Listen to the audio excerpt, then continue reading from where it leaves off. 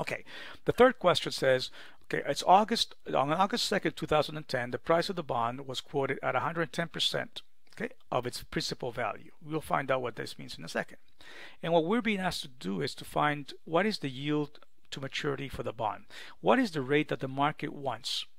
How can we find that rate? We first have to find out how the bond is priced, because remember from our previous conversation, okay, let me remind you, okay, the bond is going to be priced above, okay, at a premium, right, above its principal value if the yield to maturity is what? If the yield to maturity is less than the coupon rate. In other words, that the bond is paying a higher rate than what the market wants. Here it's telling us that the bond is paying, it's priced at 110%, so it's priced at a premium. So that means that somehow this bond's coupon rate is higher than what the market wants at this point, right? That's the only way you can sell at a premium. The coupon rate is greater than the yield to maturity in the market.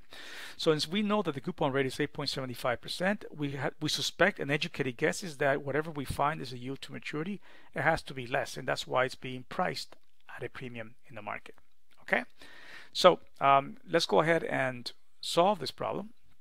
Okay, let's start. First of all, what is the price of the bond? The price of the bond is 1,100,000. How do we know that? We just multiplied the 110% times the 1 million face value. So what is 110% of 1 million? It's $1,100,000.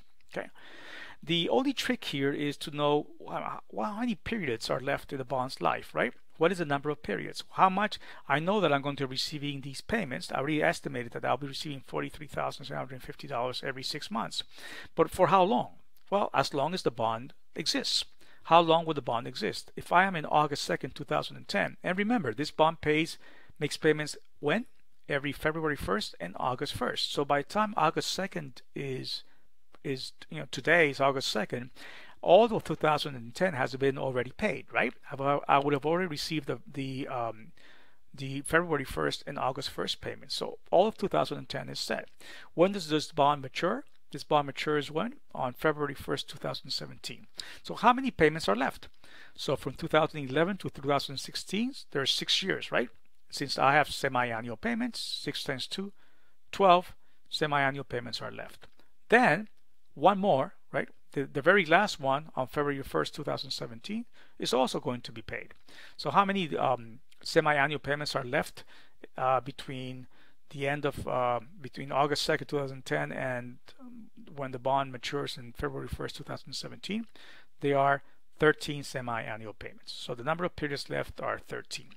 When in doubt, use your hands and you'll see that it works too. Okay, but convince yourself that indeed there are 13 semi-annual payments left.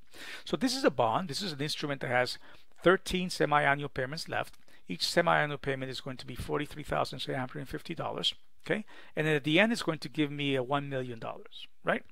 And because of all this bond is worth right now, to me, it's worth $1,100,000. Notice that it's a negative because, as always, you are receiving these payments. So in order to buy a bond, you would have to pay this amount. The market says that right now this is worth $1,100,000, so we don't need to do anything. It's already given by question number 3. Okay, what we need to do is just simply find out what is the rate. What is the interest rate that the market is asking for? Okay. Remember, the interest rate or the yield to maturity is not the same thing as the coupon rate. The coupon rate is set. The interest rate can vary according to market conditions. So let's first find the rate. And there's there's two parts to this, right? If these are semi-annual payments, and I ask Excel to solve for this problem using the rate function. Okay, remember the rate function in Excel? Right here. If I do that, be very careful about one thing. What rate is Excel going to give me? Well, if the payments are semi-annual, then what rate will Excel generate? It will give me a semi-annual rate. So the answer is going to have to be whatever this Excel gives me times 2, because in finance we always express all yields or interest rates in annual terms. Okay, so let's find out. Let's go to FX. Let's say number of periods. How much are left? 13 semi-annual periods. Remember, everything is semi-annual. This is why the answer will be a semi-annual rate. So there are 13 semi-annual periods. Where are my payments? Where are my semi-annual payments? They are, here they are. Click on this cell, the $43,750. Okay.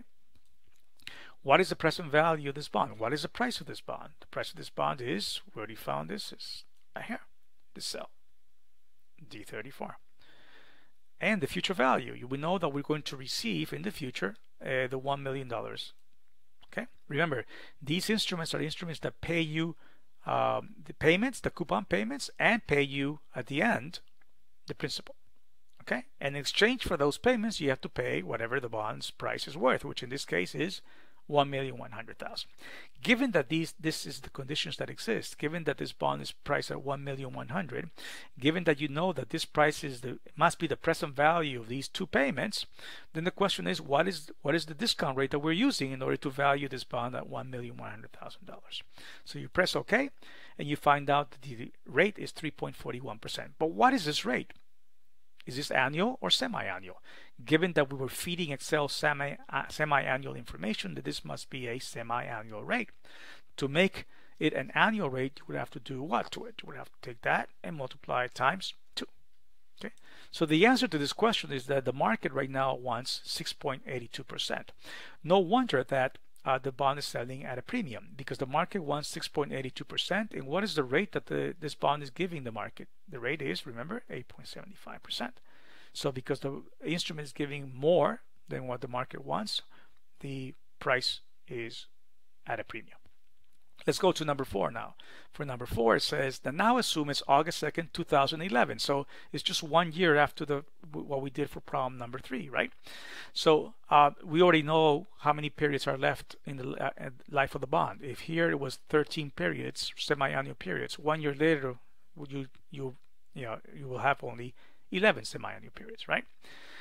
So suppose it's August 2nd, 2011, and bonds that are just like this company, okay, are yielding, are offering 5.84%.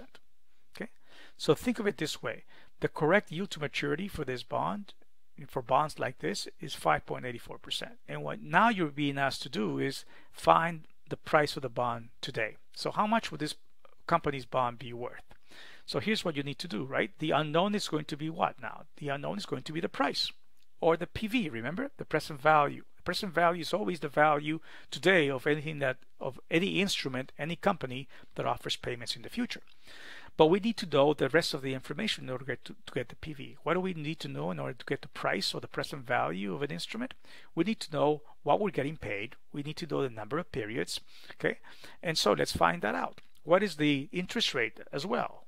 Well, that's something that we also need to know to find the present value, right? What is the discount rate or interest rate? Well, what we're told is that the annual rate is 5.84%.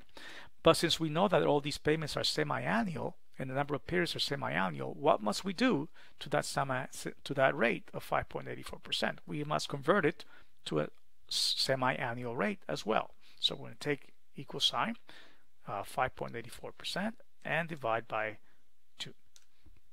So now that we have a semi-annual rate, now we can fill in the rest. The number of periods of semi-annual periods that are left in the life of the bond, if we are now August 2nd, 2011, are going to be 1 year less than the previous problem. So 11 periods left. Okay, 1 year has passed between problem number 3 and problem number 4. So 2 semi-annual payments have been already made. So now there's only 11 left.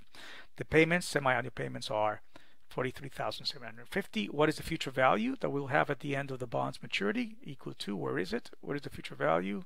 It's the face value, right? $1 million. We knew that as well. It's always, you always get at the end of the bond's life the face value of the bond. So what is the price of this bond? The price of this bond is just the present value of all payments that we expect to receive from that bond. So we do PV, present value function. Okay, double click, and FX.